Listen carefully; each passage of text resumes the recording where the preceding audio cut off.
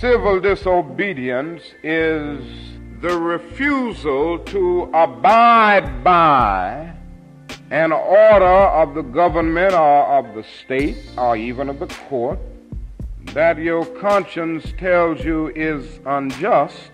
Civil disobedience is based on a commitment to conscience. History has moved on. Great moments have often come forth because there were those individuals in every age and every generation who were willing. Black Lives Matter.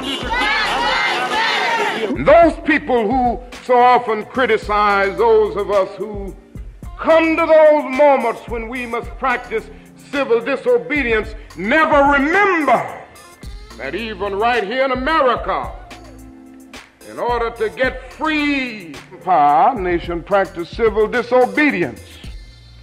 For what represented civil disobedience more than the Boston Tea Party? Hands up! Hands up! Hands up! I want to say to you this morning, my friends, that somewhere along the way, you should discover something that's so dear, so precious to you, so eternally worthful that you will never give it up. You ought to discover some principle.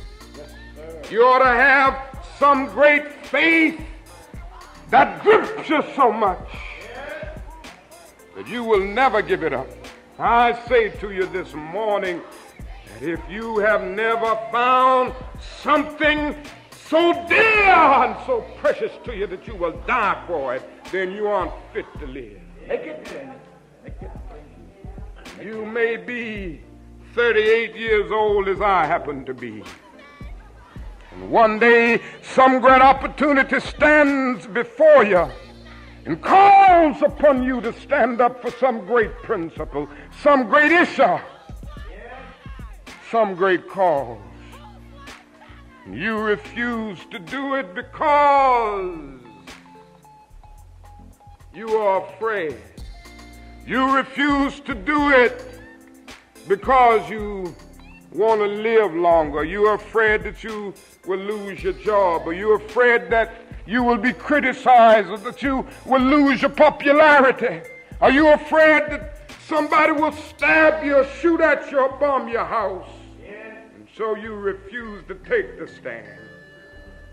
Well, you may go on and live until you are 90, but you're just as dead at 38 as you would be at 90.